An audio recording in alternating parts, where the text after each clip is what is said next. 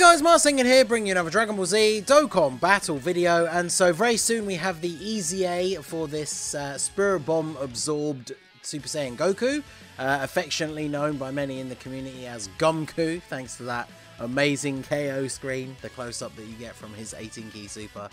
So his EZA looks pretty solid. It's obviously coming out on JP. By the time this video goes up, I think the event comes out in about 11 hours, something like that. It's 8 AM UK, so midnight PST. I'll be live streaming the EZA. Comes out at the same time with the Blue Kaioken Goku. I'll be doing a team building guide for that one as well. So yeah, we're going to go ahead and take a look. Now, there isn't a page on the wiki, but it is a standard LR EZA, so it'll be 10 stages. You get 3 stones for beating each stage, and then the LR ones usually have one single mission, which is for beating stage 7, which will give you 3 stones. So by the time you've done the whole thing, it will be 33 stones in total. The weakness category is Target Goku. So as always with these LR Extreme Z battles, the category is what allows the units to tank, right? So non-Target Goku units will take loads of extra damage in this event. So Target Goku is how you want to build your team mainly, but then when it comes to offense, it's the legendary power link being active that allows you to deal the most damage. So you want to try and have as many LRs on the team as possible, though it is possible to do these LR EZAs with full TUR teams, as I have done this before. It just takes longer, right, because you get to do extra damage with the legendary power link. So as always with my team building guides, I'm going to go through my top picks and honourable mentions here for this team build. If there's any units you think I miss out or I should talk more about, let me know down below in the comments section. And if you do find the guide helpful at all, do hit that like button and subscribe to the channel if you are new. So, jumping straight in, we obviously have the Android 13 Dokkan Fest, who is the Target Goku leader. 3 key, HP 130, attack and defense 170. He's a little bit outdated nowadays, but of course he is the straight up Target Goku leader. So there are quite a few different options that we are going to go through in this video of how you can build different teams. But if you don't have enough of the units to build one of the sort of themed teams based around one of the other categories, then obviously this guy is going to be good just because his leader skill straight up just covers everybody in the category, right? So if you have like 1 or 2 of some of the units that we're going to talk about going forward, but not enough to run them all on a themed team, like we have a bunch of Wicked Bloodline characters, a bunch of Android units, if you need to mix and match them based on what you've got in your box, then obviously this guy's leader skill is going to be the most useful. He doesn't transform until turn 5, which you're not likely to see in an EZA, but obviously remember he does get a guaranteed crit against a Goku, so if you do ever see the transformation, he'll do some decent damage against him at the end, but probably not very likely to see him transform. We have the free-to-play Androids 14 and 15 that obviously got an EZA. They are a Target Goku leader for 3 key and 77%, although there are better free-to-play options, to be honest, if you are lacking on one of the major leaders. But these guys can be pretty good if you run them with Android 13. If you have them in, if they get onto the same rotation as him untransformed, you get to see enemy super attacks for the rest of the battle, which can obviously be very, very useful. So these guys can be good on the team just to kind of provide a little bit of extra utility, but they're probably not a top pick, right? They're just a free-to-play option. Because we also have the LR androids, the old school friend LR. They have an extreme, well, all types 4 key and 80%, so their leader skill is already better than theirs without being restricted to the category. So these guys probably one of the better free-to-play options for leads. They also support the team, right? 4 key, 50% defense, so that's going to be very useful. Plus they're an LR, activating that link. We're fighting a super class enemy, so they get their full passive active. So these guys will be very, very good on the team. Next up we have the LR Super 17, my boy. Mishandled though he may be, obviously in this event he will be very, very good. His leader skill, GT bosses or androids, he can be a very solid option to lead a full androids team, because the majority of the android units are on Target Goku. So a really good build will be to have this guy as the leader, and just run a full androids team. Because he gives 4 key and 150, you get that little bit of extra key, get those LRs hitting those 18 key supers, getting that legendary power link propped, and then obviously you should be able to go through quite easily. So you probably won't, well, maybe, I guess, depending how the attacks are spread out, but you're not super likely to see his active skill. He has to get hit 7 times, but I do think for this event in particular, this guy can be a very solid choice, and a full android team is definitely going to work well. We already looked at the friend LR androids. We have units like the physical, the old LR android 17, 18, and they can exchange into 16. These guys also have an android's leader skill 4 key 150. They also support androids allies built-in chance to dodge. You can exchange into Android 16 when HP is 66% or less with another 2 Android allies on the team. So if you do happen to take like a big hit in the first turn, especially as you get to the later stages, maybe you eat a super on the first turn, you'll be able to exchange into 16 straight away. Very, very good defensive unit. I really want this unit to get an easy A. I was such a huge fan of this unit when it first came out. They do really need an easy A to be relevant in some of the more difficult content, but for an easy A, they should still be quite useful on the team. We also have units like the Giro and 19. They get a lot of defense once they've super attacked, so they're not a slot 1 unit, but they're supporting all the android allies. They heal on super attack. They absorb Ki Blast supers, which unfortunately this Goku doesn't have, but these guys will still be very useful. So you can see we have a lot of really top tier android units that you could run under an android leader skill. We also have the non-LR version, the physical androids 16 and 18. They provide a decent amount of support. They have a chance to guard. And then because there is a super class enemy, they provide 34% attack and 16% defense. So they can be another very, very good support unit. They support all allies, so it doesn't have to be the full androids build. But these guys definitely very, very good. We have units like the second form Cell. Obviously, he's technically an android. If you're running Super 17 as the leader, this guy is the 50% support for extreme tech. Creates a bunch of tech orbs, so he can be pretty useful. And there's the World Tournament Cell as well. He supports all extreme allies, so again, you don't need to have a full androids build for this guy to be useful. But he certainly can be very good. Very good support unit, has big bad bosses, so works very well on some of these team builds. Definitely a good option.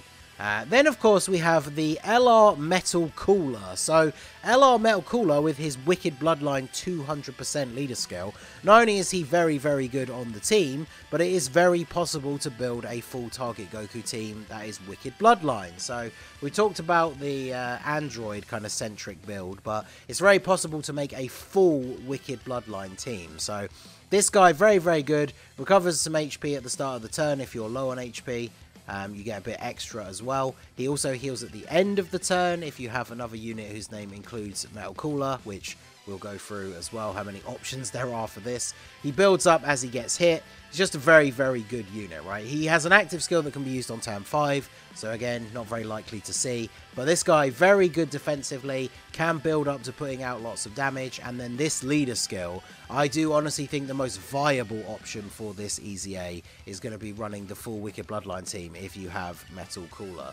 Now, if you don't have Metal Cooler, there is obviously the Transforming Frieza, who is an Extreme Class 3 key and 130.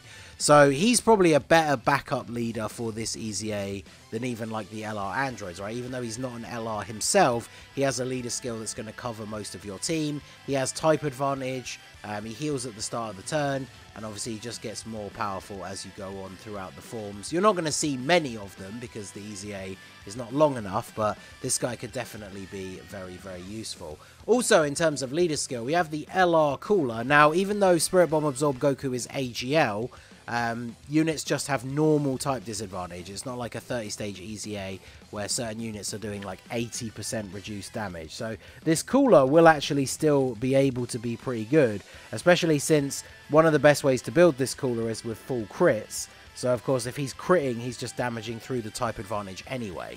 So this guy very good. And then of course with his leader skill, Terrifying Conquerors or Movie Bosses, even if you don't have this Metal Cooler, you can make a full Wicked Bloodline team since most of them are on Terrifying Conquerors. There's also a couple of Movie Bosses characters we're going to talk about near the end that you could throw in. one of which even gets his full 200% leader skill, because he has the transformation boost as the extra 30%. So I personally think the best way to build the team is either Physical Metal Cooler if you have him, or this guy as the lead, and then just throw on as many Wicked Bloodline characters as you can. Because obviously in terms of LRs, we also have the LR Golden Frieza, who from turn 1 is almost invincible defensively. And of course, remember, with EZAs being shorter, you're not really going to get to the point where he's lost so much damage reduction that he will be a liability and potentially get you killed. So he should be very, very solid all throughout the entire Extreme Z battle. So definitely a worthwhile unit. Remember that with EZAs, you can't use same name units. So if you don't have this guy, obviously you can use the AGL Golden Frieza or the Tech Golden Frieza. I think for this particular one, the Tech Golden Frieza obviously would be slightly better. Whilst he's not as good defensively, because he doesn't have as much damage reduction, his defense is still going to be very, very good. It's going to be close enough to being, as, invincible. But he also has type advantage, and he does more damage than the AGL TUR one. So this guy would be the top pick, and then if you don't have him, bring the Tech one. And then I guess you could say the same going back to like this guy, right? There's the Tech Final Form Cooler that got his EZA during the download celebration, who is actually pretty solid as well. You just can't use them both on the same team. So if you don't have this guy, but you have him and you want to run the Wicked Bloodline team, then the Tech one obviously is a very good choice. And yeah, having a Golden Frieza on the team is going to be a very good pick as well. But to round out the team with this Wicked Bloodline theme, remember, I've only brought up the Tech one here, but all of the free-to-play Metal Coolers, they're all uniquely named because they have their typing at the end of their name. So at the bare minimum, you could literally run a Wicked Bloodline leader, whether it is this guy, whether it's this guy, whether it's this guy, and then just run all the free-to-play Metal Coolers on the team, right? So the Tech one obviously gonna have type advantage.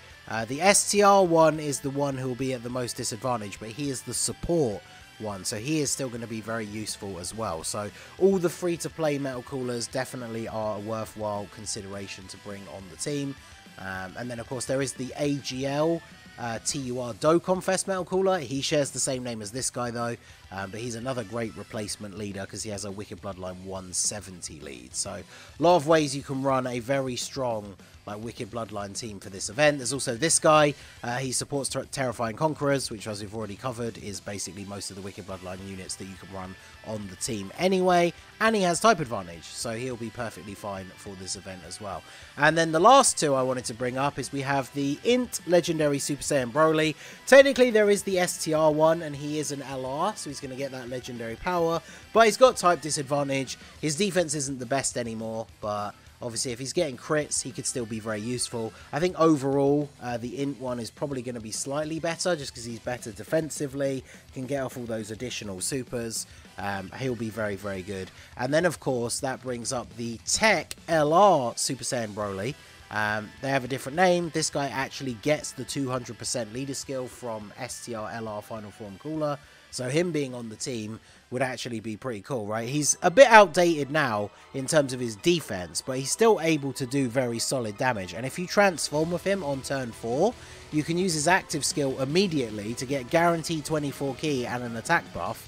And then even if you're not getting a bunch of his links active, because say you've brought like the LR Final Form Cooler and mostly Wicked Bloodline units, you're still going to have like Fierce Battle and Legendary Power, and then he's getting this buff from his active skill. He probably just finishes off the Goku on that turn.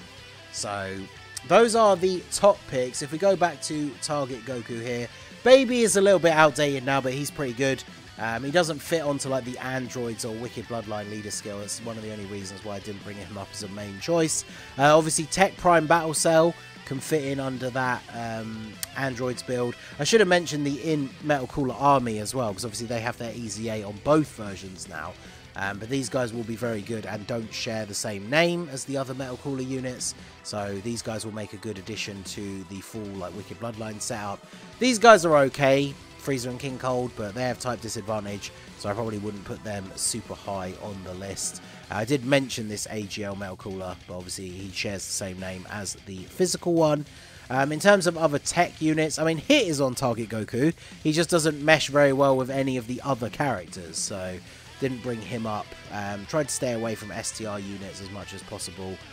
although some of them can be useful, like the Metal Cooler one.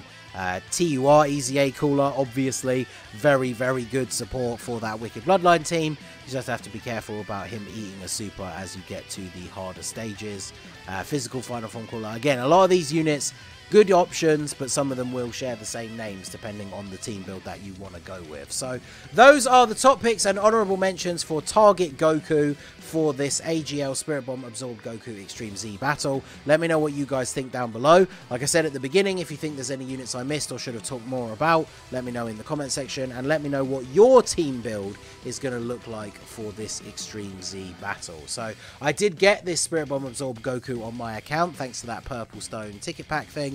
So mine is only 55%, so I will be doing a 55% EZA showcase for him once we've done his EZA. I know a lot of people are tempted to pick up that stone pack and want to know what he's going to be like at 55%, so I will be doing that showcase once we have done his EZA. So like I said, I will be live streaming the EZAs. Hopefully I'll see you guys there. And yeah, let me know your teams in the comment section. So that is going to be it for the video, guys. This has been the Masked Ningen. Smash that like button, subscribe to the channel if you are new. Check out the links down below for the Discord and the merch store, and I will see you all again soon. Have a good one.